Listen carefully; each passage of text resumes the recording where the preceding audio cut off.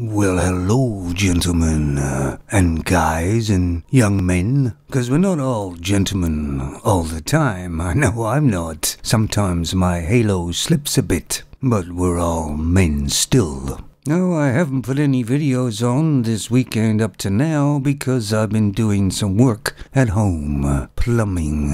I hate plumbing. But it's all done now, and I don't hear any water running anywhere at the moment.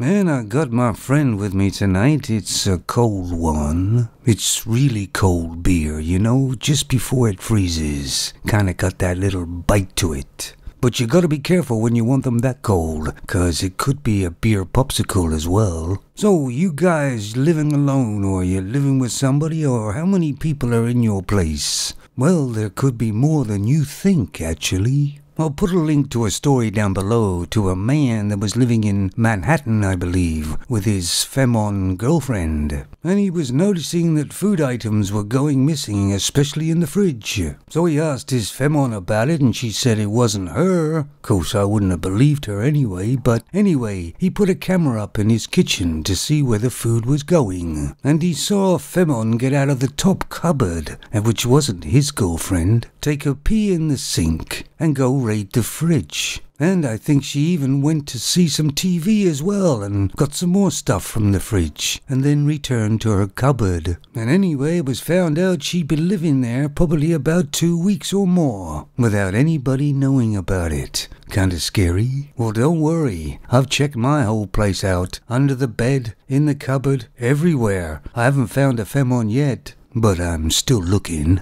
But what a strange story, isn't it? So the next story is about a femme who has 36p boobs and wants to get a reduction. She wants it done on the NHS, but they won't do it. They don't think it's severe enough, I guess. Some women would be happy to have something like that. They go and get it done, don't they? But it's the attitude of this femme. She expects somebody to fix it for her. I mean, it's not her fault, is it? Anyway, I don't believe the size of the breasts is the amount of milk. It doesn't work that way, I don't believe. I'm not a breast man myself, they just gotta have something there, you know. And of course I can't say too much either because I went in for a reduction a long time ago for my penis. It was far too big really. But I paid for it myself, I didn't expect anybody else to. Didn't expect society to pay for it either. And of course it also might help if she slimmed down a little bit. But, you know, that's another thing altogether. And as usual, let me know what you think. And the next one is quite funny, I think. So this was on a dating site. And of course the femme was testing the male, as they always do all the time, playing games. If he went to Tesco's and buy her something as a surprise, what would he get her? Man, I guess the guy's seen her picture of her and everything, and he said, slim fast.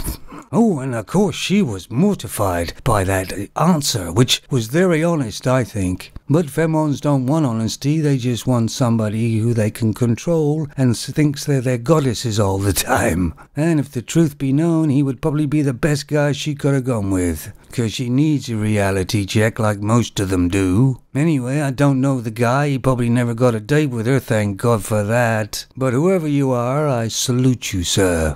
God, I like the next one as well, man. A femme claims that her cheating boyfriend got engaged on their anniversary to the other woman, and she is gobsmacked about it. Well, it's from a femme, so it may or may not be true or twisted in some way. But femmes do it all the time, don't they? They just tell a man, oh, I don't want to see you anymore, and all of a sudden she's with another guy that she had on tow. They never usually leave one guy if they haven't got another one ready. So a man did it to a femme.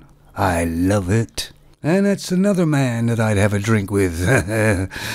Next one. Well, increasingly we see more and more femmes acting immoral and disgusting behavior. And of course, when one femme does something disgusting for attention, the other femme now has to do something more disgusting. And of course they have no shame at all. This female flight attendant apparently slept with the whole crew when they were grounded one time. Well, I guess that would mean the femmes and the males, so she doesn't care. Apparently she has something to do with sex problems. She has to have sex a lot or something. Yes, they are quite normal. They're called nymphomaniacs. And I mean, have you ever noticed how many mental disorders there are out there now? I think they make them up as they go along, don't they? And there's a lot of times when femons walk around half naked and some people say something and they're shocked. Well, there is children around, dear, you know. And all they're doing is advertising sex because really that's all they have to offer. But femons seem to be really proud of how many men they've had sex with. Well, it certainly doesn't make them great material for a mate, but they don't seem to realize that.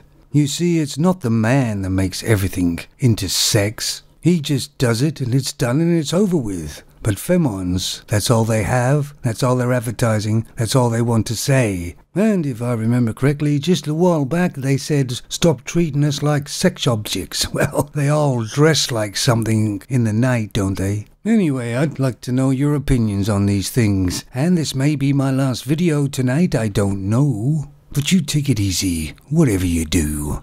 And don't forget to check your cupboards now.